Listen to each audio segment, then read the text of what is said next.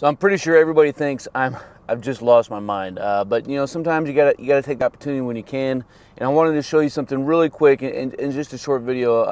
Kind of driving in towards work this morning, and I'm looking at the moon. And I'm like, man, that's a pretty dadgum good looking crescent moon.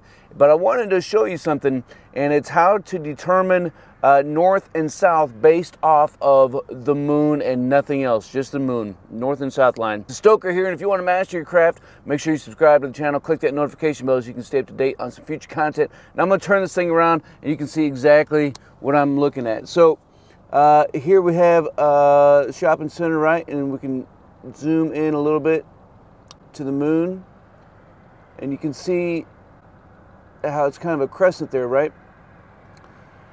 So if you were to connect the line from the top to the bottom of that crescent, it doesn't matter if it's waxing or waning, it doesn't matter if it's a horse thief moon, you know, just a little sliver, or if it's about a half like that.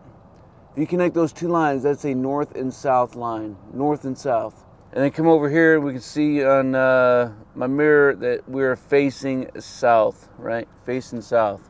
So there you go. You know, just a little tidbit there for you. You know, you got to use what you have around you to determine direction.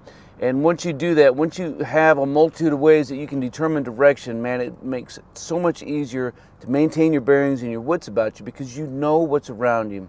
So again, man, I hope you enjoyed just a short little tidbit. Hope I didn't scare anybody pulling off over into this dirt parking lot. So I'm like, man, I gotta find a place to stop. So I'm gonna let you go, and I'm gonna get back to it. I'm actually gonna go make some coffee. So we'll catch you on the flip side. Leave some comments down below, and we'll keep this conversation rolling. And as always, until then, we'll see you.